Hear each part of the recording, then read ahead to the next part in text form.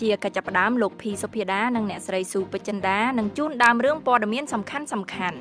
ព្រះមហាក្សត្រខ្មែរអំពាវនាវឲ្យពលរដ្ឋទៅបោះឆ្នោតបាតកម្មប្រឆាំងរដ្ឋាភិបាលនៅបន្តធ្វើឡើងក្នុងប្រទេសយូដានីបើទោះបីជានាយករដ្ឋមន្ត្រីលាលែងចេញពីតំណែងក៏ដោយ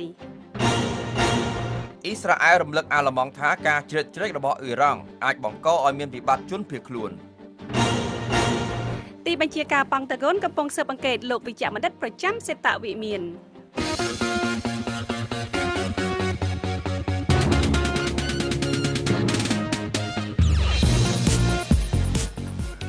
នៅក្នុងការផ្សាយរបស់ VOA នៅរាត្រីនេះយើងខ្ញុំមានសេចក្តីរាយការណ៍អំពីប្រធានគណៈកម្មាធិការជាតិរៀបចំការបោះឆ្នោតជំរុញឲ្យពលរដ្ឋចូលរួមបោះឆ្នោតដើម្បីឲ្យការបោះឆ្នោតខាងមុខនេះប្រព្រឹត្តទៅដោយសេរីត្រឹមត្រូវនិងយុត្តិធម៌លោកហងពុធាអ្នកនាំពាក្យគណៈកម្មាធិការជាតិរៀបចំការបោះឆ្នោតថ្លែងថា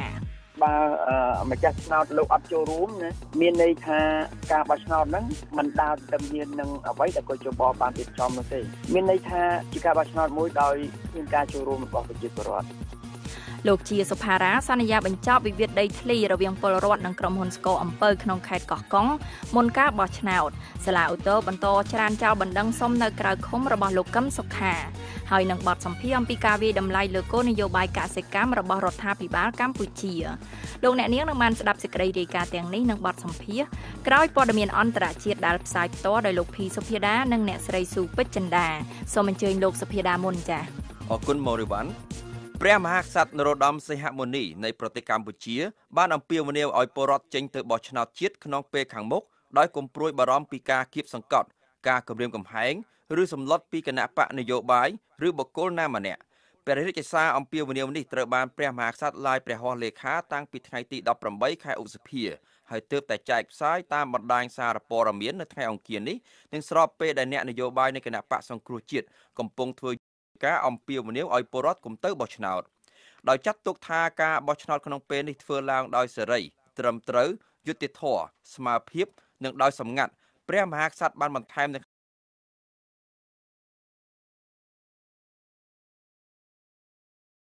តាមសតិសម្បញ្ញៈរបស់ខ្លួនម្នាក់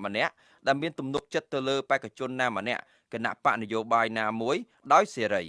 ប្រទេសកម្ពុជានឹងរៀបចំការបោះឆ្នោតជាតិនៅថ្ងៃទី29ខែកក្កដាខាងមុខនេះហើយមានគណៈបកនយោបាយចំនួន20ចូលរួមប្រកួតដោយអវត្តមានគណៈបកសង្គ្រោះជាតិដែលមានអ្នកគាំទ្រជាង 40% ក្នុងការបោះឆ្នោតក្រុមប្រឹក្សាឃុំសង្កាត់ក្នុងពេលកន្លងមក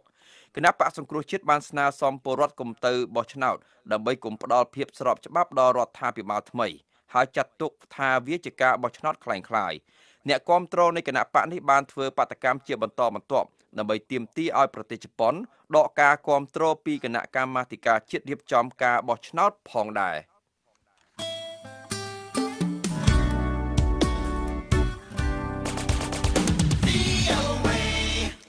បាតកម្មប្រឆាំងរដ្ឋាភិបាលក្នុងប្រទេសយូដានី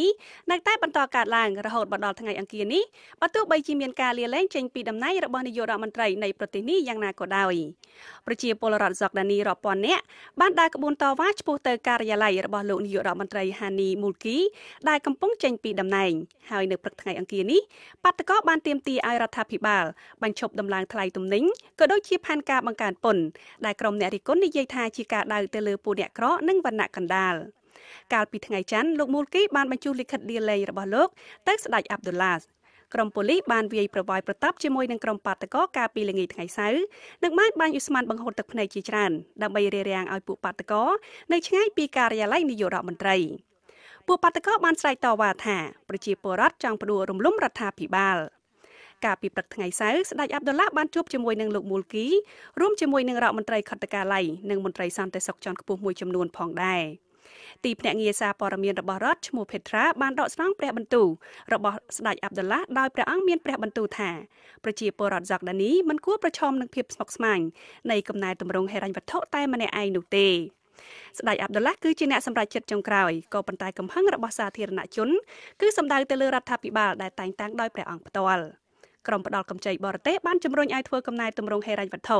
ដើម្បីជួយកាត់បន្ថយបំណុលសាធារណៈរបស់យូដានីដែលបានធ្វើឲ្យសេដ្ឋកិច្ចធ្លាក់ចុះបណ្ដាលមកពីភាពចលាចលនៅក្នុងតំបន់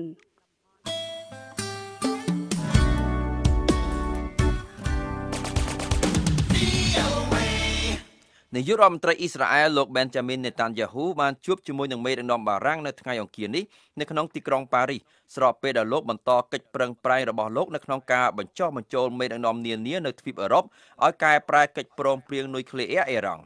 លោក Netanyahu បានចាប់ផ្ដើមដំណើរទស្សនកិច្ចទ្វីបអឺរ៉ុបរយៈពេល3ថ្ងៃរបស់លោកកាលពីថ្ងៃច័ន្ទម្សិលមិញនៅក្នុងប្រទេសអាល្លឺម៉ង់ដែលនៅទីនោះលោកបានរំលឹកអធិការប្តីអាល្លឺម៉ង់លោកស្រី Angela Merkel ថាការជ្រៀតជ្រែករបស់អ៊ីរ៉ង់នៅក្នុងតំបន់មជ្ឈិមបូព៌ាអាចបង្កឲ្យមានលំហូរជនភៀសខ្លួនដ៏ធំជាថ្មីទៅកាន់ទ្វីបអឺរ៉ុបនៅក្នុងការថ្លែងទៅកាន់អ្នកសារព័ត៌មានឯសន្និសីទព័ត៌មានរួមគ្នាមួយជាមួយនឹងលោកស្រី Merkel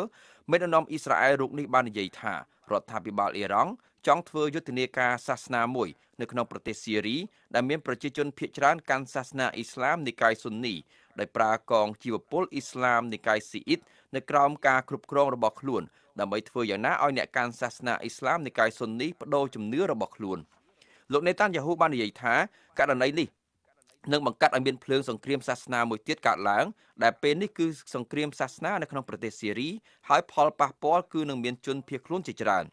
លោកស្រី Merkel បានបញ្ជាក់ថាលោកស្រីឯកភាពថាសកម្មភាពរបស់ប្រទេសអ៊ីរ៉ង់នៅក្នុងតំបន់មជ្ឈិមបូព៌ាគឺជាការព្រួយបារម្ភមួយប៉ុន្តែលោកស្រីបានការពារកិច្ចព្រមព្រៀងនុយក្លេអ៊ែរអ៊ីរ៉ង់នេះថាជាមធ្យោបាយមួយដើម្បីរារាំងមហិច្ឆតានុយក្លេអ៊ែរនិងសាសនារបស់រដ្ឋាភិបាលអ៊ីរ៉ង់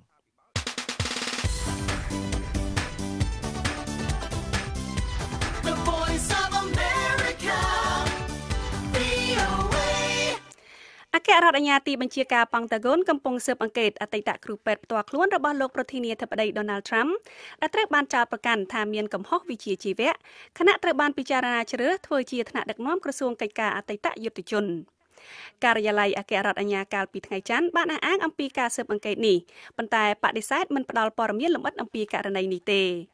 បន្ទាប់ពីលោក Trump បានតែងតាំងបេក្ខភាពរបស់លោក Jackson រួចមកមានការចាប់ប្រកាន់នានាប្រឆាំងនឹងគ្រូពេទ្យប្រចាំនៅសេតវិមានរូបនេះដែលការចាប់ប្រកាន់ទាំងនោះមានដូចជាការចេញវិជ្ជាបញ្ជាប្រើប្រាស់ថ្នាំលើសកម្រិតប្រើប្រាស់គ្រឿងស្រវឹងនៅពេលបំពេញការងារនិងបានបង្កើតឲ្យមានបរិយាកាសមិនសមរម្យនៅកន្លែងធ្វើការគណៈកម្មាធិការព្រឹទ្ធសភាទទួលបន្ទុកកិច្ចការអតីតយុទ្ធជនខាងគណៈបកប្រជាធិបតេយ្យបានថ្លែងថាទាំងបុគ្គលិកដែលធ្លាប់បានធ្វើការជាមួយលោក Jackson និងសហការីដែលកំពុងធ្វើការជាមួយលោកនាពេលបច្ចុប្បន្នចំនួន20នាក់បានក្រោកឈរប្រឆាំងនឹងលោក Jackson លោក Jackson បានបដិសេធរាល់ការចាប់ប្រកាន់ទាំងនេះក៏ប៉ុន្តែមិនយូរប៉ុន្មានបន្ទាប់ពីលោកត្រូវបានតែងតាំងជាបេក្ខជនសម្រាប់ដឹកនាំក្រសួងកិច្ចការអតីតយុទ្ធជនមកបេក្ខភាពរបស់លោក Jackson ត្រូវបានដកចេញវិញហើយលោកបានត្រឡប់ទៅធ្វើការជាមួយនឹងក្រុមគ្រូពេទ្យប្រចាំសេតវិមានប៉ុន្តែលោកមិនបំពេញតួនាទីជាគ្រូពេទ្យផ្ទាល់ខ្លួនរបស់លោក Trump តទៅទៀតទេលោក Trump បានការពារអតីតគ្រូពេទ្យផ្ទាល់ខ្លួនរបស់លោកនិងបាននិយាយថាលោក Jackson គឺជាមនុស្សល្អដែលរកអំពើអយុត្តិធម៌នៅអំឡុងពេលដំណើរពិនិត្យលើបេក្ខភាពរបស់លោកប្រទេសមិចស៊ិកនឹងយកពន្ធគយចំនួន15ទៅ 25% លើទំនិញដែកថែបនិងផលិតផលកសិកម្មមួយចំនួនរបស់សហរដ្ឋអាមេរិកនេះបើតាមការបញ្ជាក់របស់ក្រសួងសេដ្ឋកិច្ចមិចស៊ិកនៅថ្ងៃអង្គារនេះក្រោយពីរដ្ឋាភិបាលមិចស៊ិកបានសន្យាសងសឹកប្រឆាំងនឹងការយកពន្ធគយរបស់ប្រធានាធិបតីអាមេរិកលោក Donald Trump ក្រសួងសេដ្ឋកិច្ចមិចស៊ិកបានផ្សព្វផ្សាយនៅបញ្ជីពន្ធគយថ្មីនៅក្នុងសារព័ត៌មានផ្លូវការរបស់រដ្ឋាភិបាលដែលក្នុងនោះមានការយកពន្ធគយ 20% លើការនាំចូលសាច់ជ្រូកផ្លែប៉ោមនិងដំឡូងបារាំងពីសហរដ្ឋអាមេរិកនិងយកពន្ធគយពី 20 ទៅ 25% លើទំនិញ cheese និងស្រា whisky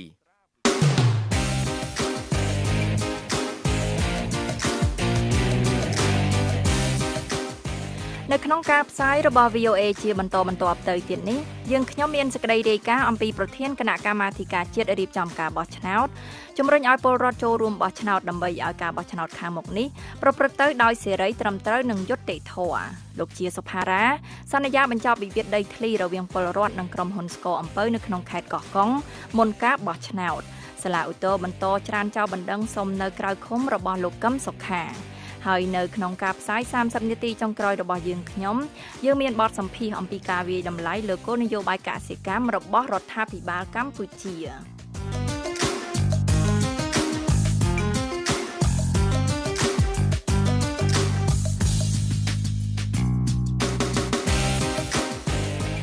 អស់លោកអ្នកនាងកំពុងតែស្ដាប់នឹងទស្សនាការផ្សាយបន្តផ្ទាល់របស់ VOA ពីរដ្ឋធានី Washington គណៈកម្មាធិការជាតិរៀបចំការបោះឆ្នោតនៅដើមសប្តាហ៍នេះប្រកាសថាស្ថាប័នរៀបចំការបោះឆ្នោតនេះនិងម្ចាស់ឆ្នោតត្រូវចូលរួមដំណើរការបោះឆ្នោតនេះទន្ទឹមគ្នាដើម្បីឲ្យការបោះឆ្នោតប្រព្រឹត្តទៅដោយសេរីត្រឹមត្រូវនិងយុត្តិធម៌អ្នកឃ្លាំមើលការបោះឆ្នោតលើកឡើងថាប្រជាពលរដ្ឋអាចដើរទន្ទឹមនឹងគណៈកម្មាធិការជាតិរៀបចំការបោះឆ្នោតដោយភាពរលូនបានលុះត្រាតែមានគណៈបកនយោបាយដែលពួកគេពេញចិត្តចូលរួមការបោះឆ្នោតកញ្ញាកាន់វិជ្ជការនៃ VOA រាយការណ៍ពីរាជធានីភ្នំពេញដូចតទៅ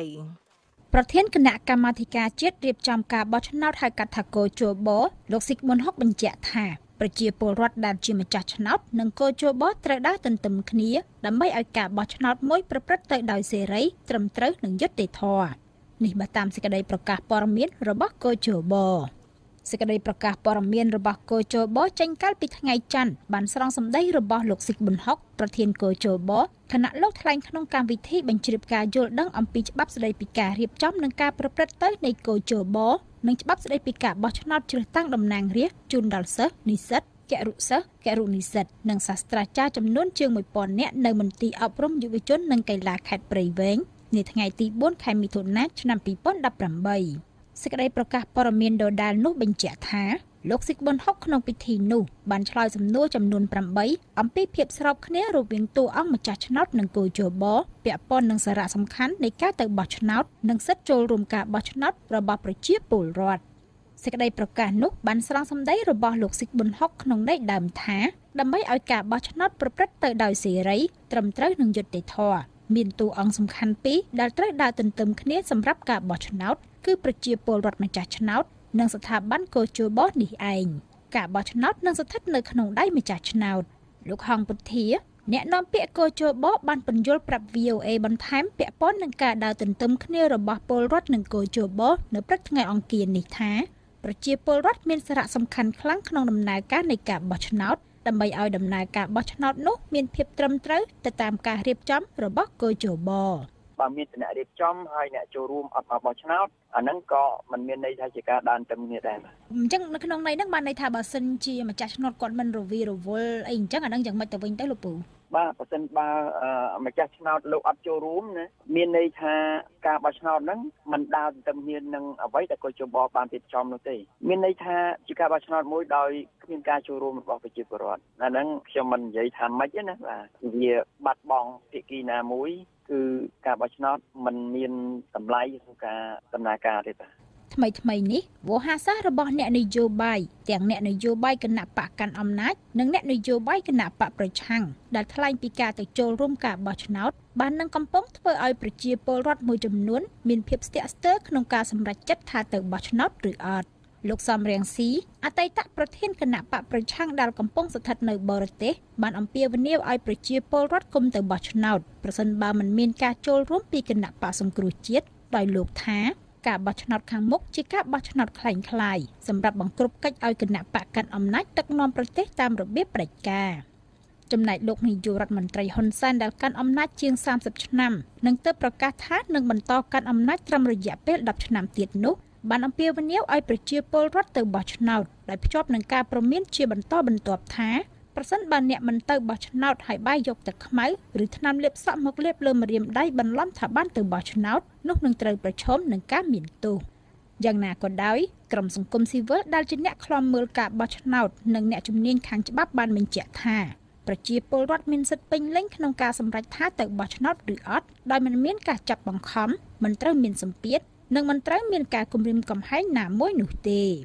លោកកនសាវាងអ្នកសម្របសម្រួលផ្នែកអង្កេតនៃអង្គការឃ្លាំមើលការបោះឆ្នោតមួយហៅកាត់ថា Khmer ប្រាប់ VOA ថាលោកគាំទ្រចំពោះការលើកឡើងដែលថាប្រជាពលរដ្ឋជាតួអង្គសំខាន់ក្នុងការចូលរួមការបោះឆ្នោតឲ្យមានភាពសេរីនិងយុត្តិធម៌ប៉ុន្តែលោកថាប្រជាពលរដ្ឋមួយចំនួននឹងមិនអាចដើរទន្ទឹមកោជបដើម្បីចូលរួមការបោះឆ្នោតបានទេប្រសិនបើគ្មានគណៈបកដែលពួកគាត់ចូលចិត្តតួអង្គរៀបចំការបោះឆ្នោតបានល្អ ហើយប្រជាពលរដ្ឋមិនមានការគម្រាមកំហែងក៏ប៉ុន្តែជំរឿនសម្រាប់គាត់អត់មានអញ្ចឹងវាជាចំណុចមួយដែលយើងគិតថាវាអត់ទាន់គ្រប់គ្រាន់ឥឡូវឧទាហរណ៍ថាក្នុងចំណោមមានគណៈបក ABCD ហើយគាត់អត់ឆ្លាញ់ទេគណៈបក ABCD ហ្នឹងគាត់ឆ្លាញ់មនុស្សដែលធ្លាប់ធ្វើកិច្ចការងារមួយគាត់តែនៅមូលដ្ឋានគាត់ដែលបម្រើគាត់ដែលធ្លាប់តែនៅក្នុងសិទ្ធិសេរីភាពនៅក្នុងការចូលរួមនៅក្នុងគណៈបក D អញ្ចឹងទៅប៉ុន្តែគណៈបក D ហ្នឹងវាអត់មានហើយយើងចង់លើកចឹងអាហ្នឹងមានន័យថាគណៈអត់មានសិទ្ធិសេរីភាពពីជំរឿនរបស់គាត់វាត្រូវបាត់បង់កម្ពុជានឹងរៀបចំការបោះឆ្នោតជ្រើសតាំងតំណាងរាស្ត្រអាណត្តិទី6នៅថ្ងៃទី29ខែកក្កដាឆ្នាំ2018ខាងមុខនេះដោយមិនមានគណៈបកសង្គ្រោះជាតិបន្ទាប់ពីគណៈបកនេះត្រូវបានតុលាការកំពូលរំលាយទៅតាមបណ្ដឹងរបស់ក្រសួងមហាផ្ទៃដោយចោទថាបានខុបខិតជាមួយបរទេសរៀបចំគម្រោងផ្ដួលរំលំរដ្ឋាភិបាលដែលដឹកនាំដោយលោកនាយករដ្ឋមន្ត្រីហ៊ុនសែនក្រោយការរំលាយគណៈបកប្រឆាំងដែលមានអ្នកគាំទ្រជាង 40% នៅទូទាំងប្រទេសនេះគេឃើញអង្គការនិងស្ថាប័នជាតិអន្តរជាតិមួយចំនួនបង្ហាញការបារម្ភថាការបោះឆ្នោតនាពេលខាងមុខនឹងប្រព្រឹត្តទៅដោយមិនមានតម្លាភាពនិងមិនយុត្តិធម៌យ៉ាងណាក៏ដោយទាំងកោជបនិងរដ្ឋាភិបាលរបស់លោកនាយករដ្ឋមន្ត្រីហ៊ុនសែនសុទ្ធតែបានលើកឡើងថាការបោះឆ្នោតនឹងនៅតែប្រព្រឹត្តទៅតាមការគ្រោងទុកបើទោះជាមិនមានវត្តមានរបស់គណៈបកសង្គ្រោះជាតិមិនមានការចូលរួមសង្កេតការណ៍របស់ក្រុមសង្គមស៊ីវិលនិងមិនមានការទទួលស្គាល់លទ្ធផលឆ្នោតពីបណ្ដាប្រទេសប្រកាន់លទ្ធិប្រជាធិបតេយ្យធំៗមួយចំនួនក៏ដោយរាយការណ៍ពីរាជធានីភ្នំពេញនាងខ្ញុំកាន់វិជ្ជការ VOA ជាសុផារ៉ារដ្ឋមន្ត្រីក្រសួងរៀបចំដែនដីនគររូបនីយកម្មនិងសំណង់បានបញ្ជាក់ជាថ្មីនៅមុខក្រុមអ្នកតវ៉ានៃក្រមប្រជាពលរដ្ឋចំនួន300គ្រួសារដែលកំពុងមានវិវាទដីធ្លីជាមួយក្រុមហ៊ុនស្ករអំពៅនៅក្នុងខេត្តកោះកុងថាក្រុមការងាររបស់រដ្ឋាភិបាលនឹងបញ្ចប់វិវាទដីធ្លីនេះឲ្យបាននៅដំណាច់ខែមិថុនានេះមន្ត្រីសិទ្ធិមនុស្សលើកឡើងថារដ្ឋាភិបាលត្រូវខិតខំបញ្ចប់ដំណោះដីធ្លីនេះមុនពេលដំណោះនេះក្លាយជារឿងធំនាំដល់ការប្រើប្រាស់អំពើហិង្សាខណៈដែលអាជ្ញាធរបានបន្តរឹតបន្តឹងលើសេរីភាពប្រមូលផ្តុំតវ៉ាដោយសន្តិវិធីនោះលោកហុលរស្មីនៃ VOA ជូនសេចក្តីរាយការណ៍នេះពីរាជធានីភ្នំពេញដូចតទៅក្រមប្រជាពលរដ្ឋជាង200នាក់ដែលមិនទាន់បានដំណោះស្រាយក្នុងវិវាទដីធ្លីរ៉ាំរ៉ៃជាមួយក្រុមហ៊ុនស្ករអំពៅក្នុងខេត្តកោះកុងបានមកតវ៉ានៅក្រសួងរៀបចំដែនដីនគររូបនីយកម្មនិងសំណង់នៅព្រឹកថ្ងៃអង្គារនេះម្ដងទៀតបន្ទាប់ពីពួកគេត្រូវបានអាជ្ញាធរខេត្តរារាំងមិនអោយធ្វើដំណើរមកកាន់រាជធានីភ្នំពេញកាលពីថ្ងៃច័ន្ទនេះបើយោងតាមសេចក្តីប្រកាសរបស់អង្គការឃ្លាំមើលសិទ្ធិមនុស្សក្នុងស្រុកលីកាដូដែលបានចេញផ្សាយជាសាធារណៈនៅថ្ងៃអង្គារនេះនិងតាមការបញ្ជាក់របស់ប្រជាពលរដ្ឋអង្គការលីកាដូក៏បានថ្លែងបញ្ជាក់ក្នុងសេចក្តីប្រកាសរបស់ខ្លួនថាអភិបាលរងខេត្តកោះកុងមួយរូបគឺលោកអនភិរៈបានមកជួបក្រុមប្រជាពលរដ្ឋដែលមកប្រមូលផ្ដុំនៅមុខក្រសួងរៀបចំដែនដីនិងស្នើឲ្យប្រជាពលរដ្ឋត្រឡប់ទៅផ្ទះវិញដើម្បីពិភាក្សារកដំណោះស្រាយយ៉ាងណាក៏ដោយក្រសួងរៀបចំដែនដីនគររូបនីយកម្មនិងសំណង់បានចេញសេចក្តីប្រកាសមួយនៅថ្ងៃអង្គារដដែលនេះក្រោយការជួបប្រជុំរវាងលោកជាសភារារដ្ឋមន្ត្រីក្រសួងរៀបចំដែនដីនិងក្រុមអ្នកតវ៉ាសេចក្តីប្រកាសបានបញ្ជាក់ជាថ្មីទៀតអំពីការតាំងចិត្តរបស់រដ្ឋាភិបាលក្នុងការបញ្ចប់វិវាទដីធ្លីជាមួយក្រុមហ៊ុនស្ករអំពៅចំនួន2ក្រសួងរៀបចំដែនដីបានថ្លែងបញ្ជាក់ក្នុងសេចក្តីប្រកាសរបស់ខ្លួនក្នុងអត្ថន័យដើមថានាព្រឹកថ្ងៃទី5ខែមិថុនាឆ្នាំ2018ឯកឧត្តមជាសភារាទេសរដ្ឋមន្ត្រីក្រសួងរៀបចំដែនដីនគររូបនីយកម្មនិងសំណង់បានជួបជាមួយតំណាងប្រជាពលរដ្ឋ317គ្រួសារដែលមានវិវាទដីធ្លីជាមួយក្រុមហ៊ុនកោះកុង Plantation Co Ltd និងក្រុមហ៊ុនកោះកុង Sugar Industry Co Ltd ស្ថិតនៅស្រុកស្រែអំបិលនិងស្រុកបទុមសាគរខេត្តកោះកុងដោយក្រុមការងារមមាញឹកក្នុងការវាស់វែងបែងចែកដីឡូជូនក្រុមប្រជាពលរដ្ឋ200គ្រួសារដែលទើបបានចាប់ឆ្នោតជ្រើសរើសឡូរួចរាល់និងជូនក្រុមប្រជាពលរដ្ឋ175គ្រួសារដែលជិតនឹងបានបញ្ចប់ក្រុមការងារនឹងបន្តចាត់ចែងបែងចែកដីឡូសម្រាប់ក្រុមប្រជាពលរដ្ឋ317គ្រួសារក្រុមប្រជាពលរដ្ឋ170គ្រួសារនិងក្រុមប្រជាពលរដ្ឋ98គ្រួសារទៀតសរុបចំនួន585គ្រួសារដែលគ្រោងចុះវាស់វែងបែងចែកដីឡូឲ្យបានរួចរាល់ចន្លោះពីថ្ងៃទី20ខែមិថុនាដល់ដំណាច់ខែមិថុនានេះ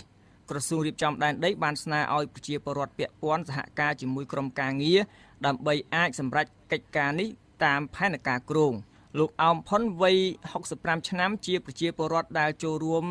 ក្នុងការតវ៉ានោះនឹងដែលបានចូលជួបប្រជុំជាមួយលោកជាសភារាមានប្រសាសន៍ប្រាប់ VOA នៅថ្ងៃអង្គារនេះថា ក្រមប្រជាពលរដ្ឋស្វាគមន៍ក្នុងការចូលរួមសហការជាមួយរដ្ឋាភិបាលដើម្បីធ្វើការវាស់វែងដី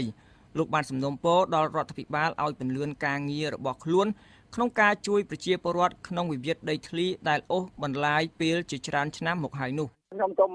សំណូមពរដល់ខាងអាដាមជាសភារាជួយពន្លឿនបន្ថែមទៀតហើយក៏សម្ដេចជួយបងជាពលរដ្ឋទាំង302គ្រួសារឲ្យបានរស់រានមានជីវិតមានដីប្រើប្រាស់មានសំណងបន្ថែមនឹងឲ្យលឿនបន្តិចព្រោះគាត់ใจកោកាលពីថ្ងៃច័ន្ទប្រជាពលរដ្ឋសហគមន៍ជីខក្រុម302គ្រួសារដែលមិនទាន់ទទួលបានដំណោះស្រាយបានប្រមូលផ្ដុំគ្នាទៅតវ៉ានៅភ្នំពេញសារជាថ្មីដោយជួលរថយន្តចំនួន10គ្រឿងមានគ្នាសរុបប្រហែល300នាក់ក៏ប៉ុន្តែភ្លាមនោះមានមន្ត្រីកងរាជអាវុធហត្ថប្រហែល10នាក់ដឹកនាំដោយលោកសួនស៊ីថាអភិបាលរងស្រុកស្រែអំបិលបានខាត់ឡាននៅចំណុចភូមិអូជ្រៅចិត្តផ្លូវបំបែកទៅផ្លូវជាតិលេខ4នេះបើយោងតាមការបញ្ជាក់ពីមន្ត្រីសិទ្ធិមនុស្សការរារាំងនោះមិនបង្កឲ្យមានការប៉ះទង្គិចឬអំពើហិង្សានោះទេចំណែកក្រមប្រជាពលរដ្ឋដែលត្រូវបានអាជ្ញាធររារាំងនោះបានបញ្ជាក់ថាក្រោយការខាត់ឃាំងនោះប្រជាពលរដ្ឋក៏សម្រេចធ្វើដំណើរដោយការថ្មើរជើងពីកន្លែងហាមឃាត់នោះមកទីក្រុងភ្នំពេញតែដោយការនឿយហត់ពួកគេក៏សម្រេចឡើងជិះរថយន្តឈ្នួលបន្តមកទីក្រុងភ្នំពេញយោងតាមសេចក្តីប្រកាសរបស់អង្គការលីកាដូចេញផ្សាយនៅព្រឹកថ្ងៃអង្គារនេះបានឲ្យដឹងបន្តក្នុងន័យដើមថាអស់រយៈពេលច្រើនឆ្នាំមកហើយប្រជាពលរដ្ឋដែលមកពីឃុំជីខលើឃុំជីខក្រោមឃុំដងពេងនិងឃុំកណ្ដាលទាំងនេះបានដាក់ញត្តិជូនទៅអាជ្ញាធរខេត្តនិងក្រសួងពាក់ព័ន្ធនិងក្រុមហ៊ុនស្ករអំពៅថៃ KSL ក៏ដូចជាសមាជិកប្រសិទ្ធភាពនៃគណៈបកកណ្ដាលអំណាចគឺលោកអុកញ៉ាលីយ៉ុងផាត់លោកអំសំអាតប្រធានការិយាល័យបច្ចេកទេសស៊ើបអង្កេតនៃអង្គការឃ្លាំមើលសិទ្ធិមនុស្សលីកាដូមានប្រសាសន៍ថារដ្ឋាភិបាលគួរខ្នះខ្នែងបញ្ចប់វិវាទទៅតាមការសន្យារបស់ខ្លួនដោយដែលបានបញ្ជាក់ក្នុងសេចក្តីប្រកាសរបស់ក្រសួងរៀបចំដែនដីលោកមានការបារម្ភថាអំពើហិង្សាអាចនឹងកើតឡើងនាពេលខាងមុខក្នុងករណីមានការរារាំងសកម្មភាពតវ៉ារបស់ពលរដ្ឋបន្តទៀតនោះអ្វីដែលខ្ញុំបារម្ភខ្លាចតែចេះទេខ្លាចលោតែដល់ពេលដែលតាមលិខិតអះអាងហ្នឹងហើយមិនបានដោះស្រាយជូនជាពលរដ្ឋទៀតជាពលរដ្ឋលោកនឹងត្រឡប់មកទៀតដែលធ្វើឲ្យបញ្ហានេះវាកាន់តែក្តៅទៅហើយវាកាន់តែមានបញ្ហាចម្រូងចម្រាសទៅណាពីព្រោះដោយម្សិលមិញមានការខាត់រថយន្តមានការបិទមិនអោយគាត់មកយើងបារម្ភថាថ្ងៃក្រោយវាអាចបើសិនជាដោះស្រាយមិនចប់ទេវានឹងកើតជារឿងផ្សេងឬក៏អាចមានអំពើហិង្សាកើតឡើងទៀតក៏ថាបានដែរបាទលោកអនភិរិយអភិបាលរងខេត្តកោះកុងបានបញ្ជាក់ថាក្រមប្រជាពលរដ្ឋដែលឡើងមកតវ៉ានៅរាជធានីភ្នំពេញបានត្រឡប់ទៅកាន់ខេត្តវិញហើយលោកបានអះអាងថាអាជ្ញាធរនឹងពន្លឿនការវាស់វែងដីបាទជំរុញការវាស់វែងបានលឿនកាលពីខែមុនក្រសួងរៀបចំដែនដីនគររូបនីយកម្មនិងសំណង់បានសន្យាថាខ្លួននឹងរកដំណោះស្រាយដល់ប្រជាពលរដ្ឋដែលមានវិវាទជាមួយក្រុមហ៊ុនកោះកុង Plantation Co Ltd និងកោះកុង Sugar Industry Co Ltd ដដែលនេះដែរក្រសួងបានបញ្ជាក់ថាខ្លួនបានចាត់ក្រុមការងារចុះសហការជាមួយក្រុមការងាររបស់អាជ្ញាធរខេត្តកោះកុងដើម្បីពិនិត្យអត្តសញ្ញាណអ្នកកាន់កាប់នឹងដីពាក់ព័ន្ធនឹងករណីវិវាទខាងលើចាប់ពីថ្ងៃទី21ខែឧសភាឆ្នាំ2018រហូតរួចរាល់ជាស្ថាពរឈានទៅ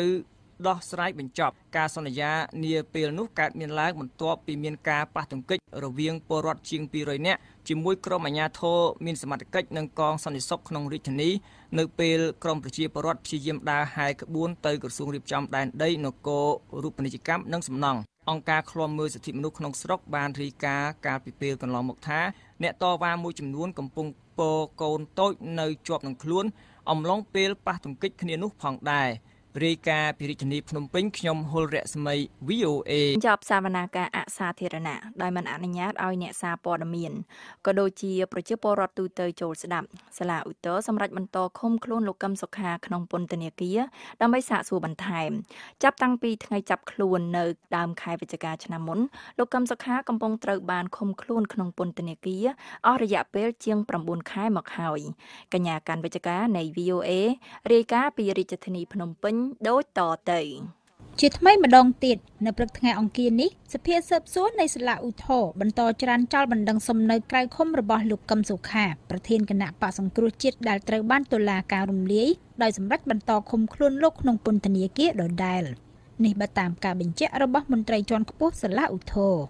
លោកទូចថារិត អ្នកនាំពាក្យសាលាឧទ្ធរប្រាប់ VOA នាព្រឹកថ្ងៃអង្គារនេះថាក្នុងសវនាការអសាធារណៈលើបណ្ដឹងសំណើក្រៅឃុំរបស់លោកកឹមសុខាចៅក្រមសាលាឧទ្ធរបានសម្រេចតម្កល់សាលក្រមសាលាដំបងរាជធានីភ្នំពេញទុកជាបានការដោយបន្តឃុំខ្លួនលោកកឹមសុខាក្នុងពន្ធនាគារជាបន្តដើម្បីស៊ើបសួរបាទមូលហេតុដោយសារសាលាតយល់ឃើញថាអ្វីៗដែលសាលាដំបងរាជធានីពេញបានសម្រេចនោះមានលក្ខណៈត្រឹមត្រូវតាមផ្លូវច្បាប់និងគ្រប់គ្រាន់អស់ហើយដូចនេះបានជាសាលាតតម្កល់បាទរហូតមកដល់ពេលនេះលោកកឹមសុខាត្រូវបានឃុំខ្លួនអស់រយៈពេលជាង9ខែដោយមិនត្រូវបានអនុញ្ញាតឲ្យមានការចូលសួរសុខទុក្ខក្រៅតែពីមេធាវីនិងក្រុមគ្រួសាររបស់លោកប៉ុណ្ណោះ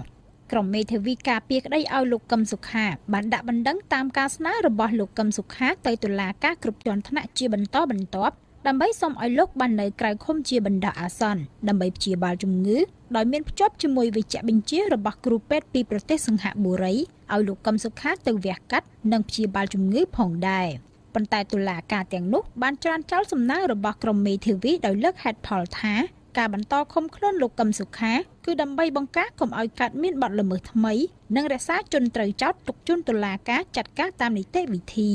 ចំណែកការព្យាបាលតុលាការអះអាងថាពន្ធនាគារធ្វើតាមលទ្ធភាពដែលមាននិងមិនអនុញ្ញាតឲ្យលោកកឹមសុខាចេញទៅព្យាបាលជំងឺនៅក្រៅប្រទេសបាននោះទេ VOA មិនអាចតាក់ទងសុំការអធិប្បាយពីអ្នកស្រីមេងសុភារីនិងលោកច័ន្ទចេនមេធាវីការពារក្តីឲ្យលោកកឹមសុខាដើម្បីសាកសួរពីដំណើរការសវនាការនាព្រឹកនេះបានទេលោកកឹមសុខាត្រូវបានសមត្ថកិច្ចសម្រុកចូលចាប់ខ្លួនពីក្នុងផ្ទះទាំងកណ្ដាលយប់រំលងអាធ្រាត្រកាលពីដើមខែកញ្ញាឆ្នាំ2017ដោយចោទលោកពីបទក្បត់ជាតិនិងបញ្ជូនលោកទៅឃុំក្នុងពន្ធនាគារត្រពាំង plong នៅខេត្តត្បូងឃ្មុំដែលជាខេត្តមានព្រំប្រទល់ជាប់ប្រទេសវៀតណាមក្រោយការចាប់ឃុំខ្លួនលោកកឹមសុខាគេឃើញស្ថាប័នអន្តរជាតិធំៗជាច្រើនបានប្រតិកម្មនិងរិះគន់រដ្ឋាភិបាលកម្ពុជាជាបន្តបន្ទាប់កាលពីដើមខែឧសភានេះក្រុមការងារអង្គការសហប្រជាជាតិទទួលបន្ទុកដោះស្រាយការឃុំខ្លួនដោយបំពាននិងអង្គការសហព័ន្ធអន្តរជាតិដើម្បីសិទ្ធិមនុស្សបានហៅការចាប់ឃុំខ្លួនលោកកឹមសុខាថាជាទង្វើដែលគួរឲ្យអាម៉ាស់និងអមនុស្សធម៌ព្រមទាំងបានទាមទារឲ្យអាជ្ញាធរកម្ពុជាដោះលែងលោកជាបន្ទាន់ពួកគេថាការឃុំខ្លួនលោកកឹមសុខាគឺជាការបំពានលើសេចក្តីប្រកាសជាសកលស្តីពីសិទ្ធិមនុស្សនិងកិច្ចព្រមព្រៀងអន្តរជាតិក្រៅតែពីក្រុមការងារអង្គការសហប្រជាជាតិទទួលបន្ទុកដោះស្រាយការឃុំខ្លួនដោយបំពាននិងសហព័ន្ធអន្តរជាតិដើម្បីសិទ្ធិមនុស្សកន្លងមកក៏មានស្ថាប័ននិងអង្គការអន្តរជាតិធំៗជាច្រើនទៀតរួមមានសហគមន៍អឺរ៉ុបអង្គការឃ្លាំមើលសិទ្ធិមនុស្ស Human Rights Watch ក្រុមសមាជិកសភាអាស៊ានដើម្បីសិទ្ធិមនុស្សព្រមទាំងប្រទេសកាន់លទ្ធិប្រជាធិបតេយ្យធំៗមួយចំនួនទៀតក៏បានអំពាវនាវឲ្យរដ្ឋាភិបាលរបស់លោកនាយករដ្ឋមន្ត្រីហ៊ុនសែនដោះលែងលោកកឹមសុខាជាបន្ទាន់ដោយឥតលក្ខខណ្ឌដើម្បីធានាពីការបោះឆ្នោតថ្នាក់ជាតិនាពេលខាងមុខប្រកបដោយភាពសេរីនិងយុត្តិធម៌ពិតប្រាកដយ៉ាងណាក៏ដោយក្រុមមន្ត្រីជាន់ខ្ពស់រដ្ឋាភិបាលកម្ពុជាបានច្រានចោលការលើកឡើងរបស់ស្ថាប័នអន្តរជាតិទាំងនោះនិងថារដ្ឋាភិបាលកំពុងអនុវត្តច្បាប់ស្របតាមនីតិរដ្ឋរាយការណ៍ពីរាជធានីភ្នំពេញនាងខ្ញុំកាន់វិជ្ជការ VOA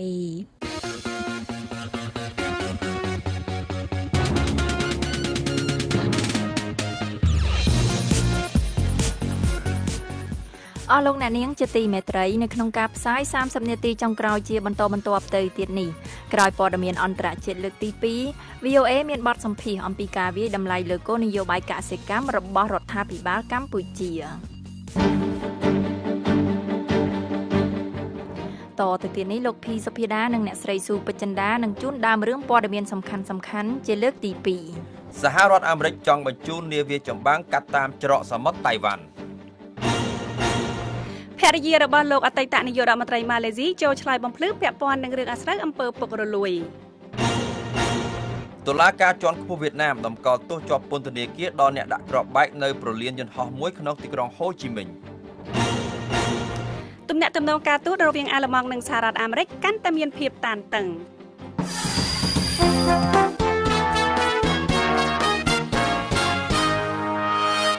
តទៅទៀតនេះលោកភីសុភាដានិងអ្នកស្រីស៊ូពេជ្រចិន្តានឹងជូនព័ត៌មានទាំងស្រុងសូមអញ្ជើញចា៎អរគុណម៉ូរីវ៉ាន់សហរដ្ឋអាមេរិកកំពុងពិចារណាបញ្ជូននាវាចម្បាំងមួយគ្រឿងកាត់តាមច្រកសមុទ្រតៃវ៉ាន់នេះបើតាមការបញ្ជាក់របស់មន្ត្រីរដ្ឋាភិបាលអាមេរិកនានានេះគឺជាវិធានការមួយដែលអាចបង្កឲ្យមានប្រតិកម្មខ្លាំងក្លាពីរដ្ឋាភិបាលចិននៅចំពេលដែលទំនាក់ទំនងរវាងចិននិងសហរដ្ឋអាមេរិក កំពុងរងសម្ពាធពីចំនួនពាណិជ្ជកម្មនិងវិបត្តិនុយក្លេអ៊ែររបស់កូរ៉េខាងជើងប្រសិនបើសហរដ្ឋអាមេរិកនឹងបញ្ជូននាវាចម្បាំងនេះទៅកាន់ច្រកតៃវ៉ាន់មែននោះវាអាចត្រូវគេយល់ឃើញនៅកោះតៃវ៉ាន់ថាជាសញ្ញាគាំទ្រដ៏ថ្មីស្រឡាងមួយរបស់ប្រធានាធិបតីអាមេរិកលោក Donald Trump បន្ទាប់ពីមានការធ្វើសមយុទ្ធយោធាចិនជាច្រើនលើកច្រើនសារនៅជុំវិញកោះតៃវ៉ាន់មកចិនអះអាងថាកោះតៃវ៉ាន់គឺជាកម្មសិទ្ធិរបស់ខ្លួនអ្នកនាំពាក្យក្រសួងការបរទេសចិនលោកស្រី Hua Chunying បានជំរុញសហរដ្ឋអាមេរិកឲ្យដោះស្រាយបញ្ហាតៃវ៉ាន់ដោយភាពឆ្លាតវៃដើម្បីជៀសវាងធ្វើយ៉ាងណាមិនឲ្យប៉ះពាល់ដល់ទំនាក់ទំនងទ្វេភាគីនិងដើម្បីកុំឲ្យប៉ះពាល់ដល់សន្តិភាពនិងស្ថិរភាពនៅក្នុងតំបន់ច្រកសមុទ្រតៃវ៉ាន់លោកស្រី Hua Chunying បានថ្លែងយ៉ាងដូចនេះថារដ្ឋាភិបាលចិនបានសង្កត់ធ្ងន់ម្ដងហើយម្ដងទៀតថាបញ្ហាតៃវ៉ាន់គឺជាបញ្ហាស្នូលដ៏មានសារៈសំខាន់បំផុតនិងរសើបមួយនៅក្នុងទំនាក់ទំនងរវាងចិននិងសហរដ្ឋអាមេរិក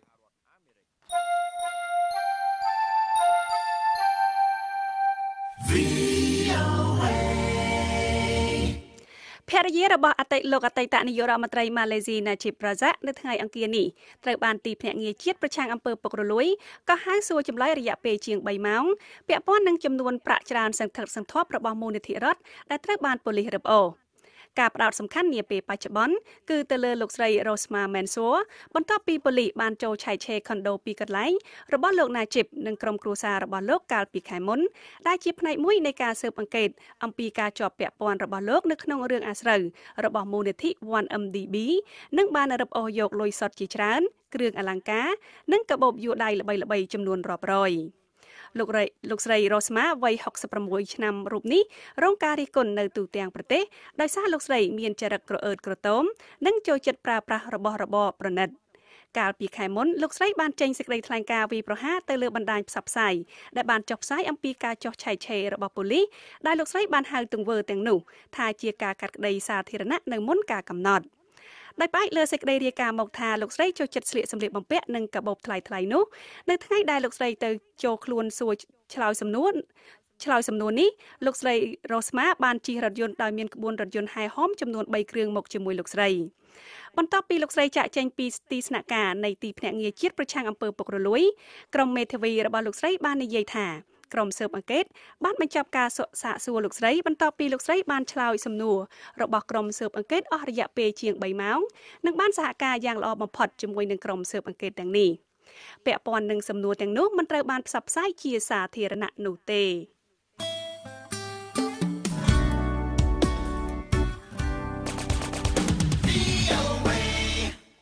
តុលាការជាន់ខ្ពស់មួយនៅក្នុងប្រទេសវៀតណាមបានសម្រេចតម្កល់សាលក្រមជាប់ពន្ធនាគាររបស់មនុស្ស15នាក់ដែលតុលាការនេះបានបញ្ជាក់ថាជនទាំង15នាក់នោះមានទោសពីបទមានគម្រោងសម្ងាត់ដាក់គ្រាប់បែកនៅឯប្រលានយន្តហោះមួយនៅក្នុងទីក្រុងហូជីមិញកាលពីខែមេសាឆ្នាំមុននេះបាត់យោងតាមការរាយការណ៍របស់ប្រព័ន្ធផ្សព្វផ្សាយវៀតណាមនៅថ្ងៃអង្គារនេះជនឈ្មោះដាងហួងធៀនដែលជាមេដឹកនាំក្រុមនេះត្រូវបានចោទប្រកាន់ជាផ្លូវការថាបានប្រព្រឹត្តអំពើភេរវកម្មប្រឆាំងនឹងរដ្ឋអំណាចកាលពីខែធ្នូឆ្នាំមុននិងត្រូវបានផ្ដន្ទាទោសឲ្យជាប់ពន្ធនាគារ16ឆ្នាំគូកនរបស់បរិសុទ្ធនេះទាំងអស់ត្រូវបានតុលាការកាត់ទោសឲ្យជាប់ពន្ធនាគារ14ឆ្នាំក្រសួងសន្តិសុខសាធារណៈវៀតណាមបានបញ្ជាក់កាលពីខែមករាថាក្រុមជនទាំងនេះដាក់គ្រាប់បែកនៅឯកន្លែងចតរថយន្តនិងនៅស្ថានីយ៍ធ្វើដំណើរមកដល់នៅឯប្រលានយន្តហោះតាន់សុនញ៉ាត់កាលពីខែមេសាឆ្នាំមុនតុលាការជាន់ខ្ពស់ប្រជាជនទីក្រុងហូជីមិញបានតម្កល់ទោសជាប់ពន្ធនាគាររបស់ជនទាំងនេះដោយសារតែជនទាំងនេះមិនអាចបង្ហាញភស្តុតាងគ្រប់គ្រាន់ដើម្បីបញ្ជាក់ថាពួកគេគ្មានទោសនេះបើតាមការរាយការណ៍របស់សារព័ត៌មាន The Thanh Nien តុលាការនេះបានបញ្ជាក់ថាក្រុមនេះទទួលបានថវិកាពីរដ្ឋាភិបាលវៀតណាមបណ្ដោះអាសន្ននៅក្នុងរដ្ឋ California សហរដ្ឋអាមេរិកដែលដឹកនាំដោយអ្នកស្រី Lisa Pham និងលោកដាវមីងគួនដើម្បីទិញអាវុធផលិតគ្រាប់បែកធ្វើសកម្មភាពភេរវកម្មនិងញុះញង់ឲ្យមានការធ្វើកុបកម្មនិងបាតកម្មប្រឆាំងនឹងរដ្ឋអំណាចវៀតណាម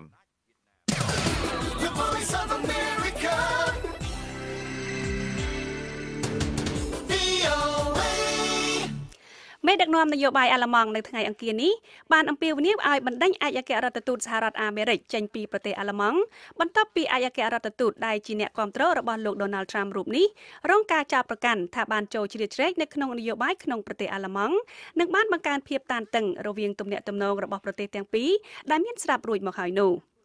លោក Richard Grenell ឡើងកាន់តំណែងជាឯកអគ្គរដ្ឋទូតសហរដ្ឋអាមេរិកប្រចាំទីក្រុង Berlin កាលពីថ្ងៃទី8 ខែឧសភាហើយភ្លាមលោកបានបង្កើតឲ្យមានភាពរង្គោះរង្គើជាមួយមេដឹកនាំនយោបាយនៅក្នុងប្រទេសអាល្លឺម៉ង់នៅពេលដែលលោកបានសរសេរសារបង្ហោះក្នុង Twitter នៅថ្ងៃជាមួយគ្នានោះថាក្រុមហ៊ុនរបស់អាល្លឺម៉ង់គួរតែឈប់ធ្វើអាជីវកម្មនៅក្នុងប្រទេសអ៊ីរ៉ង់ហើយបន្ទាប់ពីលោកត្រាំដកសហរដ្ឋអាមេរិកចេញពីកិច្ចព្រមព្រៀងនុយក្លេអ៊ែរជាមួយនឹងរដ្ឋអ៊ីស្លាមលោកក៏បានធ្វើឲ្យមានកំហឹងបន្ថែមទៀតកាលពីចុងសប្តាហ៍កន្លងទៅ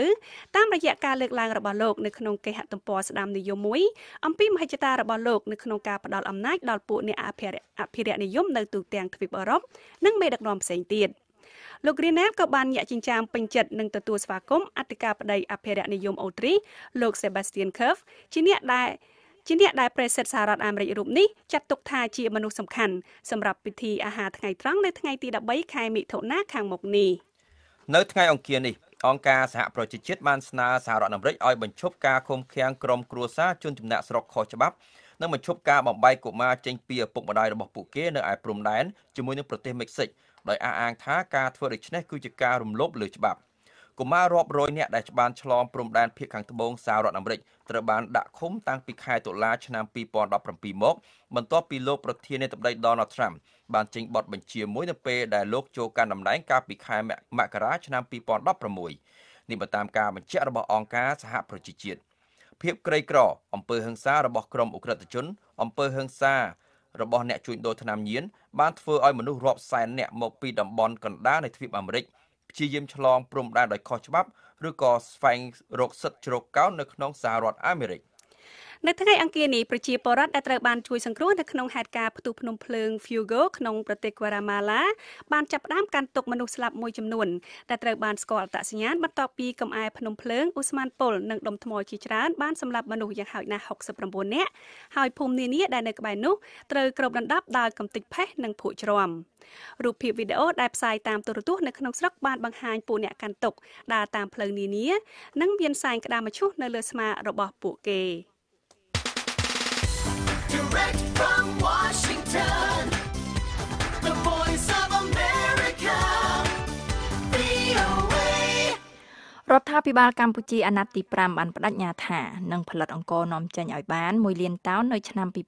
2015ក៏ប៉ុន្តែលទ្ធផលមិនសម្រេចដូចនេះទេគឺនៅឆ្នាំ2017កន្លងទៅនេះសម្រេចបានតែជាង60,000តោនប៉ុណ្ណោះអ្នកជំនាញកសិកម្មដែលបានប្រែក្លាយជាអ្នកនយោបាយគឺលោកយ៉ងសង្កូម៉ា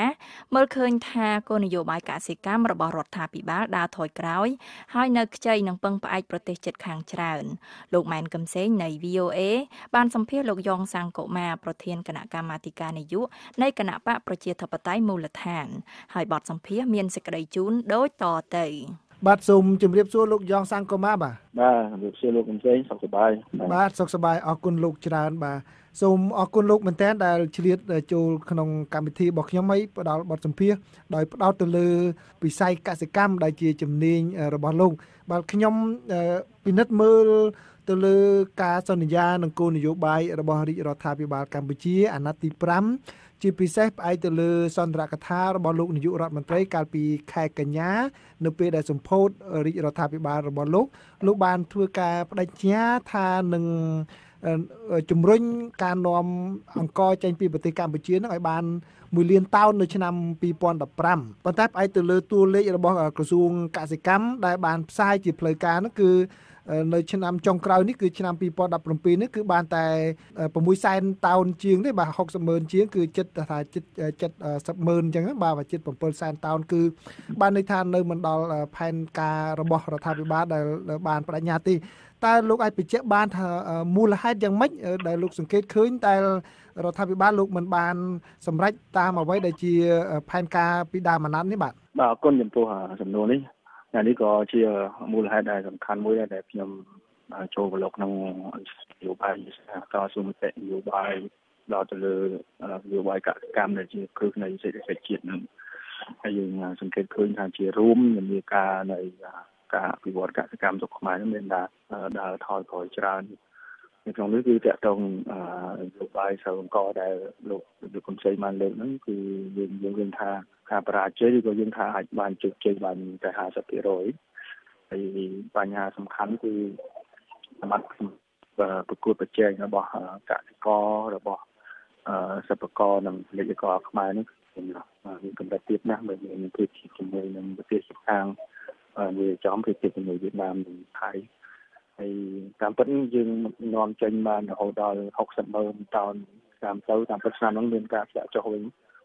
អានេះគឺដោយសារទី1ដោយសារទីផ្សារអឺរ៉ុបគឺទីផ្សារធំមួយដែលយើងអាចនាំចូលទៅបានដោយមានការអនុគ្រោះពន្ធតាមគោលការណ៍ ABA អញ្ចឹងយើងអាចនាំទៅយើងថៃយើងវៀតណាមយើងអាចប្រកួតប្រជែងបានដោយសារយើងអនុគ្រោះពន្ធហើយទី2ដោយសារមានការជួយចូលក្នុងរឿងពីនៅទីផ្សារប្រទេសចិនជួយថែមដែរព្រោះការនាំអង្គចេញទៅចិននេះវាកើតតាមស្ទើរនឹងជារួមគឺរាជរដ្ឋាភិបាលគាត់គ្រាន់តែដាក់កំណត់ថា1លានតោនហើយគាត់ក៏ឲ្យទុកឲ្យកសិករឲ្យសិប្បករឧស្សាហករពាណិជ្ជករធ្វើការទៅឯងតាមសេចក្ដីវិសាស្ត្រតែម្ដងការអន្តរាគមន៍ផ្សេងៗដើម្បីចឹងបានន័យថាសមត្ថភាពរបស់អ្នកផលិតហ្នឹងគឺនៅមានកម្រិតនៅឡើយ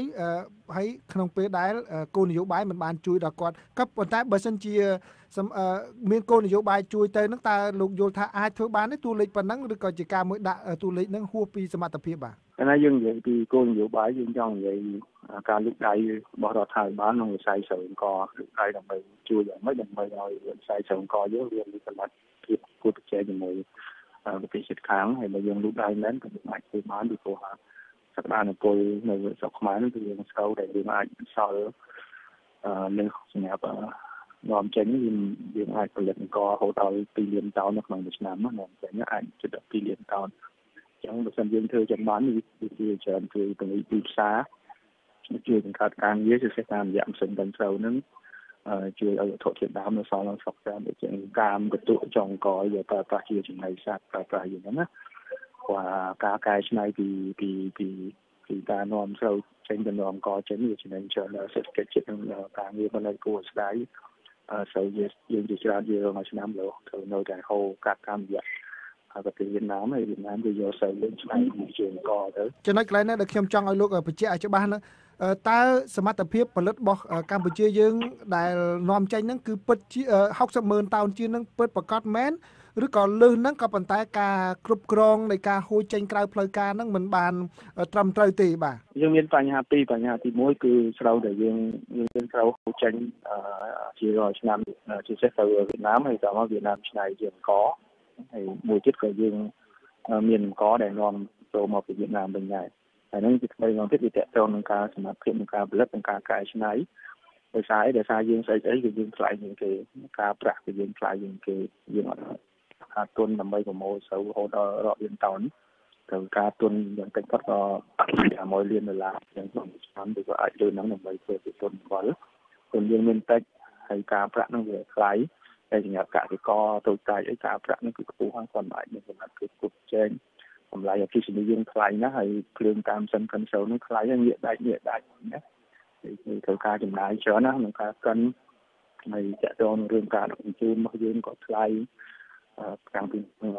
នាំចេញហ្នឹងគឺចំណាយថ្លៃអញ្ចឹងវាជារឿងមួយដែលស្មុគស្មាញហើយគួរស្ដាយដែលគោលនយោបាយតកតងរឿងអន្តរាគមន៍ហ្នឹងគឺវាមិនបានអនុវត្តឲ្យបានពេញលេញគឺគាត់ដាក់ថាចោលនាំអង្គចេញ1លានតោនហើយទុកឲ្យកសិករសិប្បករមេឆ្កហ្នឹងខំទៅដល់រស់ដោយខ្លួនឯងបាទយើងត្រូវការកែតម្រង់ចោលទៅលើបញ្ហារបស់ហ្នឹងបាទតើអ្វីដែលជាបើពលលោកបានលើកឡើងពីខាងដើមថាសមត្ថភាពទឹកដីកម្ពុជាហ្នឹងគឺអាចផលិតរហូតដល់2លានតោនឯណោះតើលោកយល់ថាត្រូវផ្ដោតទៅលើចំណុចណាខ្លះទៀតក្រៅពីអ្វីដែលលោកបានលើកឡើងពីការប្រាក់និងការផលិតអគ្គិសនីហ្នឹងដែលអាចធ្វើឲ្យដូចថាជំរុញសក្តានុពលកសិករកម្ពុជាឲ្យទៅដល់កម្រិតអតិបរមាដែលអាចផលិតទៅដល់2លានតោនហើយដោយលោកបានលើកឡើងអញ្ចឹងលោកបានធ្វើគណៈបកនយោបាយដើម្បីចង់ជំរុញគោលនយោបាយនឹងតើលោកយល់ថាអាចធ្វើបាននឹងនៅក្នុងកម្រិតនៅដល់ពេលណាដែលអាចធ្វើបានតាមកម្រិតដែលលោកលើកឡើងថា2លានតោនហ្នឹងបាទតាមពិតវាអត់បាក់ទេទីមួយខ្ញុំចង់បញ្ជាក់ថាទីផ្សារអង្គនៅពិភពលោកប្រហែលជា40លានតោនបើសិនជាយើងអាចនាំចេញ1លាននោះវាបរិមាណវាតិចនៅតិចតួចប្រៀបធៀបជាមួយប្រទេសផ្សេងទៀតប៉ុន្តែការប្រកួតប្រជែងជារឿងសំខាន់អញ្ចឹងយើងអាចធ្វើបានយើងអន្តរាគមន៍មួយលើការផលិតរបស់កសិករ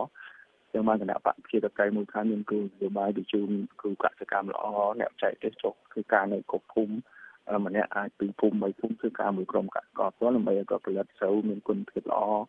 តាមស្តង់ដារទីផ្សាររឿងវាមកស្តង់ដារស្រីរៀងមកច្រើននៅទីផ្សារឥឡូវស្រូវអង្គស្រីរៀងទៅត្រូវការច្រើនពិសេសនៅអឺរ៉ុបទៅចឹង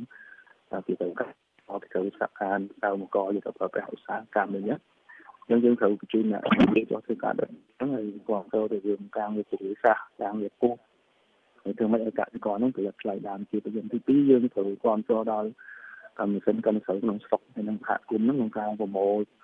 ដុំស្រុកស្រូវត្រូវវិនិយោគទៅលើម៉ាស៊ីនស្រូវឲ្យមាននៅ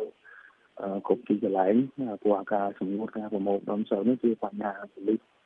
វាទប់ស្កាត់មិនឲ្យស្រូវហូរចេញបង្កើនគុណភាពស្រូវហើយទី3វាចាក់ត្រង់រឿងគ្រប់គ្រងទៅលើរឿងអភិបាលគឺមិនឲ្យមានអភិបាលពេញទាត់ច្បាស់លាស់ហើយកុំឲ្យសេវាករអភិបាលមួយចំនួនចេះតកតាមសង្គមទៅដាច់ភ្លើងដាច់អីឲ្យតម្លៃថ្លៃព្រោះវាខាតបង់យើងបោះច្រើនហើយនឹងតាក់ទងទៅលើរឿងជួយបបរូបនេះគឺតាក់ទងនឹងការនាំចេញវាចេះឲ្យដំណើរការពេញលេញបានល្អអាការដឹកជញ្ជូនតាមផ្លូវដែកអីវាធូរថ្លៃកុំទៅដល់កំពុងសោមឲ្យវាស្រួលតាំងពីរឿងការឯកសាររត់ការនាំចេញជាដើមហើយជាពិសេសបំផុតគឺមួយទៀតរឿងទុនណាយើងផ្ដល់ឲ្យនៅទុនមានការប្រាក់ទាបគឺ 0.5 មួយខែហ្នឹងគឺប៉ុណ្ណារឿងឲ្យប្រកួតប្រជែងជាមួយគេបានវាក៏អាចទៀតជាមួយទៀតហើយរឿងអស់ហ្នឹងក៏អាចជួយបានដែរព្រោះមានគុណគ្រប់គ្រាន់ណាសម្រាប់ឲ្យជូនទៅដល់វិស័យឯកជនទៅដល់សហគមន៍ហ្នឹងបាទចុះកត្តាដីធ្លីវិញតើហើយនឹងកត្តាធនធានមនុស្សវិញតើលោកយល់ថាកម្ពុជានៅមានដីគ្រប់គ្រាន់នៅក្នុងការផលិតស្រូវឲ្យបានគ្រប់គ្រាន់ទេស្រូវអង្ករបានគ្រប់គ្រាន់ទេពីព្រោះប្រជាពលរដ្ឋមួយចំនួនមានបានលើកឡើងពីវិបត្តិរឿងទំនាស់ដីធ្លីហើយទន្ទឹមនឹងហ្នឹងគឺធនធានមនុស្សហ្នឹងមានបងប្អូនមួយចំនួនបានធ្វើចំណាក់ស្រុកទៅក្រៅប្រទេសដើម្បីរកការងារធ្វើហ្នឹងតើលោកយល់ថាអាចនឹងមានដីនឹងមានធនធានមនុស្សដើម្បីធ្វើទៅតាមអ្វីដែលលោកបានលើកឡើងនឹងគ្រប់គ្រាន់ទេបាទអត់អីទេគឺយើងដីសម្រាប់ធ្វើស្រែនៅតំបន់ដែលយើងស្ដាប់ហ្នឹងវាមានគ្រប់គ្រាន់ព្រោះដីធ្វើស្រែហ្នឹងវាអាចមានចន្លោះពីលានកន្លះដល់3លានហិកតាដោយឡែកយើងមានបញ្ហាមែនដីធ្លីមួយចំនួននៅតំបន់កំពុងរៀបនៅតំបន់មួយចំនួនមានបញ្ហាទំនាស់ដីធ្លីអញ្ចឹងហើយប៉ុន្តែតកតងតំបន់ដែលធ្វើស្រែជាយូរឆ្នាំមកហើយដែលកសិករគាត់ជួនេះគឺដីនៅមានហើយមួយទៀតវានៅមានសក្តានុពលក្នុងការបង្កើនទិន្នផលដោយសារផលស្រូវខ្មែរយើងវាជាមធ្យមហើយជា2តោនជាងអញ្ចឹងយើងអាចបង្កើនទៀតឲ្យ3តោនជាងឬ4តោនតាមរយៈផលិតខ្ញុំលើករឿងមានអ្នកចែកទេសចុះធ្វើការជាមួយគាត់ដល់រឿងកែលម្អពូជប្រព័ន្ធវិទ្យាសាស្ត្រអីចឹងជាដើមអញ្ចឹងយើងអាចបង្កើនទិន្នផលដោយឡែកដោយសារយើងមានបញ្ហារឿងទីផ្សារស្រូវអង្គបញ្ហារឿងផ្សេងៗហ្នឹងបានធ្វើឲ្យមានការចំណាក់ស្រុកច្រើនបាត់បង់កម្លាំងពលកម្មហើយខ្ញុំជឿថាកម្លាំងពលកម្មនៅមានគ្រប់គ្រាន់ហើយកម្លាំងពលកម្មខ្លះគាត់នឹងត្រឡប់មកស្រុកគេវិញនៅពេលដែលមុខរបរនឹងកាក់កបមានទីផ្សារក៏អាចរកប្រាក់ចំណូលឲ្យបានជារួមគឺយើងមានសក្តានុពលខ្ពស់វិស័យស្រូវអង្គនោះប៉ុន្តែវាមិនវិស័យស្រូវអង្គយើងមានវិស័យផ្សេងទៀតដែលអាចឲ្យកម្ពុជារកចំណូលបានច្រើនណាគឺការងារកសិកម្មមានស្រូវអង្គវាមានកាហ្វេវាមានស្វាយចន្ទីវាមានអាមេរិកតាមស្រុកអាមេរិកយើងគឺទីផ្សារយើងស្រ័យទៅលើជារួមយើងខ្ចីមានថាខ្ចីដង្ហើមទៅដកហើយប្រទេសជិតខាងវាមានពីយើងខ្លាំងមានពីខ្លាំងដោយសារខ្ញុំចំណុចនេះលើកពីមុនចឹងជាថាការគ្រប់គ្រងទៅលើការកែច្នៃការគ្រប់គ្រងលើពាណិជ្ជកម្មកសិកម្មនេះយើងមិនសង្កេតអត់ហើយទុកឲ្យទីផ្សារចំណេះសម្រាប់ចឹងមិនយើងចេះសួរថាមានក្រសួងកសិកម្មក្រសួងឧស្សាហកម្មសិប្បកម្មពាណិជ្ជកម្មមានធ្វើអីហើយការងារគាត់អីហើយគាត់ធ្វើបញ្ហាគុំអីខ្លះដើម្បីជួយសេដ្ឋកិច្ចជាតិបាទសូមអរគុណលោកយ៉ងសង្គមាដែលបានចែករំលែកនៅបទពិសោធន៍និងការសង្កេតរបស់លោកជាពិសេសតកតងនឹងគោលនយោបាយពាក់ព័ន្ធនឹងវិស័យកសិកម្មបាទសូមអរគុណលោកច្រើនហើយសង្ឃឹមថាលោកនឹងចូលរួមផ្ដល់មតិច្រើនតទៅទៀតដល់ VOA នៅក្នុងពេលខាងមុខពីព្រោះខ្ញុំចាប់ផ្ដើមពិនិត្យមើលអ្វីដែលជាការសន្យារបស់រាជរដ្ឋាភិបាលក្នុងអាណត្តិទី5នៅពេលចប់អាណត្តិនេះតើលោកបានសម្រេចទៅលើកិច្ចការអ្វីខ្លះបាទសូមអរគុណសូមជម្រាបលាលោកយ៉ងសង្គមាបាទសូមអរគុណលោកម៉ៃសូមជម្រាបលាបាទ អស់លោកអ្នកនាងទើបតែបានស្ដាប់បទសម្ភាសន៍រវាងលោកម៉ែនកឹមសេងនៃ VOA ជាមួយនឹងលោកយ៉ងសង្គមាប្រធានគណៈកម្មាធិការនយោបាយនៃគណៈបកប្រជាធិបតេយ្យមូលដ្ឋានស្ដីអំពីការវាយតម្លៃលើគោលនយោបាយកសិកម្មរបស់រដ្ឋាភិបាលកម្ពុជាបើសិនជាអស់លោកអ្នកនាងចង់ស្ដាប់បទសម្ភាសន៍នេះឡើងវិញសូមអញ្ជើញចូលទៅគេហទំព័ររបស់ VOA តាមអាសយដ្ឋាន khmer.voanews.com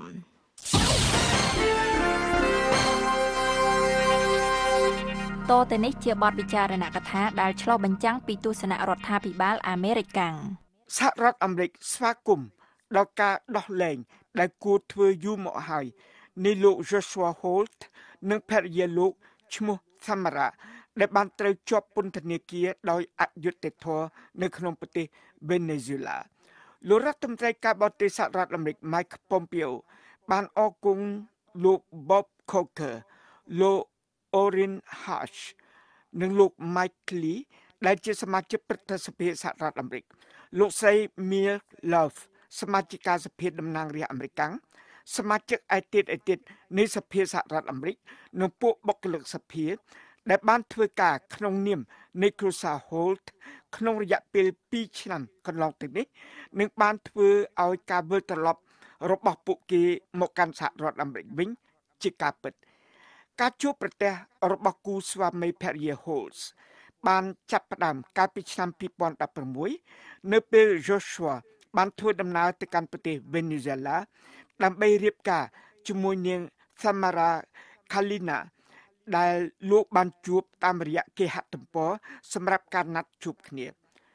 ប្រហែល3សប្តាហ៍បន្ទាប់មកពួកប៉ូលីស Venezuela បានចាប់ខ្លួនលោក Holt ពីបទចោទប្រកាន់ថាលោកបានរៀបចំផែនការប្រឆាំងនឹងរដ្ឋាភិបាលលោកប្រធានាធិបតី Nicolas Maduro ពួកប៉ូលីសបាននិយាយអះអាងថាពួកគេបានរកឃើញកន្លែងលាក់កាំភ្លើងវែង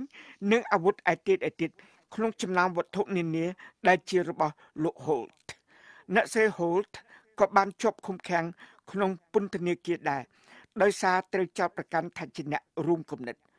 លោកនិងអ្នកស្រី Holt បានបដិសេធការចោទប្រកាន់ទាំងនេះទោះណាជាមានកិច្ចខិតខំប្រឹងប្រែងជាច្រើនដោយពួកមន្ត្រីនៃរដ្ឋាភិបាលសហរដ្ឋអាមេរិកក៏ដោយក៏អាជ្ញាធរ Venezuela ប្រកែកមិនព្រមដោះលែងលោកនិងអ្នកស្រី Holt ទេ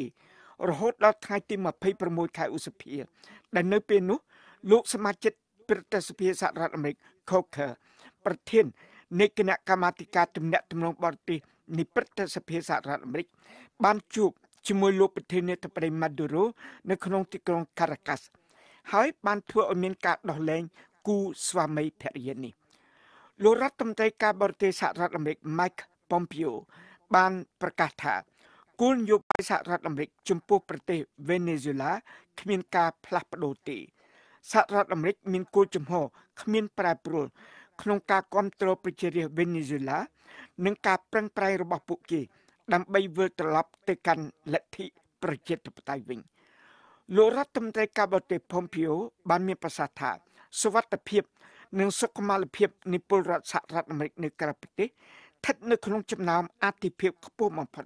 នៃក្រសួងការបរទេសអាមេរិកលោកបានមានប្រសាសន៍ថាក្នុងនាមនៃក្រសួងការបរទេសនិងរដ្ឋាភិបាលសហរដ្ឋអាមេរិកទាំងមូលយើងប្រសិទ្ធពរដល់លោក Joshua Holt និងគ្រួសារលោកនៅក្រៅរយៈពេលដ៏ពិបាកនេះ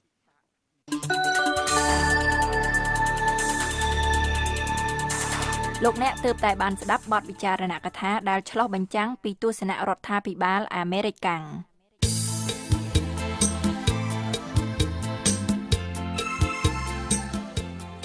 អស់លោកអ្នកនាងជាទីមេត្រីនៅក្នុងការផ្សាយរបស់ VOA នៅព្រឹកស្អែកនេះពីម៉ោង5ដល់ម៉ោង 5:30 នាទីសូមលោកអ្នកនាងរងចាំស្ដាប់សេចក្តីរាយការណ៍ព័ត៌មានថ្មីៗពីប្រទេសកម្ពុជា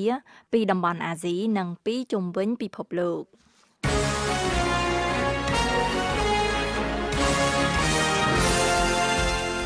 តទៅទីនេះលោកភីសុភាដានឹងជួនព័ត៌មានអន្តរជាតិបញ្ចប់ចាសសូមអញ្ជើញលោកសុភាដាអរគុណម៉ូរីវ៉ាន់ប្រទេសសិង្ហបុរីនឹងបង្កើតមេដាយអនុស្សាវរីយ៍ដើម្បីបង្ហាញពីជំនួបជាប្រវត្តិសាស្ត្ររវាងប្រធានាធិបតីអាមេរិកលោក Donald Trump និងមេដឹកនាំកូរ៉េខាងជើងលោក Kim Jong Un ដែលនឹងធ្វើឡើងនៅក្នុងប្រទេសនេះនៅសប្តាហ៍ក្រោយមេដាយនេះនឹងបង្ហាញពីរូបចាប់ដៃបែបវិជ្ជមានរវាងមេដឹកនាំទាំងពីរការបរិច្ឆេទនៃជំនួបនិងទង់ជាតិនៃប្រទេសទាំងពីរ នេះបើតាមការបញ្ជាក់របស់ក្រុមហ៊ុន Singapore Mint នៅថ្ងៃអង្គារនេះនៅផ្នែកខាងក្រោយនៃមេដាយនេះគឺរូបផ្កាតំណាងឲ្យប្រទេសទាំងពីរដែលផ្កាកូឡាបតំណាងឲ្យសហរដ្ឋអាមេរិកនិងផ្កាយីហុបតំណាងឲ្យប្រទេសកូរ៉េខាងជើងនិងសត្វព្រាបដែលមានពាក្យថាសន្តិភាពពិភពលោកក្រុមហ៊ុន Singapore Mint បានបន្ថែមទៀតថាមេដាយនេះមិនត្រឹមតែដើម្បីរំលឹកដល់ជំហានដ៏មានសារៈសំខាន់ដែលឈានទៅរកសន្តិភាពពិភពលោកប៉ុណ្ណោះទេប៉ុន្តែថែមទាំងដើម្បីបង្ហាញពីទូនាទីរបស់ប្រទេសសិង្ហបុរីក្នុងនាមជាអ្នករៀបចំកិច្ចប្រជុំនេះដោយមិនលំអៀងក៏ដូចជាបង្ហាញពីវិថីសន្តិសុខរវាងបច្ចឹមប្រទេសនិងបូព៌ាប្រទេស The Voice of America VOA រដ្ឋអាជ្ញាដែលធ្វើការឲ្យមេធាវីពិសេសសហរដ្ឋអាមេរិកលោក Robert Mueller បាននិយាយថាលោក Paul Manafort អតីតប្រធានយុទ្ធនាការឃោសនាបោះឆ្នោតរបស់លោកប្រធានាធិបតី Donald Trump បានព្យាយាមជាច្រើនលើកច្រើនសារដើម្បីខុបខិតជាមួយនឹងសាក្សីពាក់ព័ន្ធនឹងករណីឧក្រិដ្ឋកម្មដែលកំពុងតែបន្តរបស់លោកកាលពីថ្ងៃច័ន្ទម្សិលមិញរដ្ឋអាជ្ញាបានបញ្ជាក់ថាលោក Manafort និងគូកនរបស់លោកម្នាក់បានតាក់ទងសាក្សី2នាក់ម្ដងហើយម្ដងទៀតដើម្បីជះឥទ្ធិពលលើចម្លើយសាក្សីរបស់ពួកគេការតាក់ទងនេះបានធ្វើឡើងកាលពីខែកុម្ភៈកន្លងទៅនេះគឺធ្វើឡើងភ្លាមបន្ទាប់ពីក្រុមប្រឹក្សាតុលាការបានធ្វើការចោទប្រកាន់ជាថ្មីប្រឆាំងនឹងលោក Manafort បរិសុទ្ធ2នាក់ដែលម្នាក់មកពីប្រទេសមិចស៊ិកនិងម្នាក់ទៀតមកពីប្រទេសហុងឌូរ៉ាសប្រឈមនឹងការជាប់ពន្ធនាគារ10ឆ្នាំពីបទរត់ពន្ធជនអន្តោប្រវេសន៍ខុសច្បាប់ចំនួន14នាក់ឆ្លងព្រំដែនប្រទេសកាណាដាចូលទៅកាន់រដ្ឋ Vermont សហរដ្ឋអាមេរិកលោក Alberto Alvarado Castro និងលោក Hector Perez Alvarado បានសារភាពកំហុសកាលពីថ្ងៃច័ន្ទម្សិលមិញនៅក្នុងតុលាការសហព័ន្ធនៅក្នុងទីក្រុង Burlington រដ្ឋ Vermont ជនជាប់ចោទទាំងពីរទទួលស្គាល់ថាពួកគេបាននាំផ្លូវជនអន្តោប្រវេសន៍ខុសច្បាប់កាត់តាមព្រៃពីទីក្រុង Quebec ប្រទេសកាណាដាទៅកាន់រថយន្តវ៉ែនមួយគ្រឿងនៅក្នុងក្រុង Derby រដ្ឋ Vermont សហរដ្ឋអាមេរិកដើម្បីគេចពីការឆ្លងព្រំដែនផ្លូវការ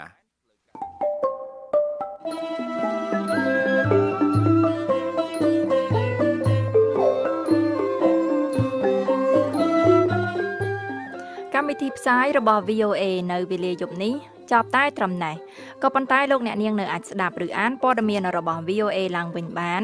តាមរយៈគេហទំព័ររបស់យើងដែលមានអាសយដ្ឋាន khmer.voanews.com ហើយនឹងទស្សនាវីដេអូតាមទំព័រ Facebook ដែលមានអាសយដ្ឋាន facebook.com/voa khmer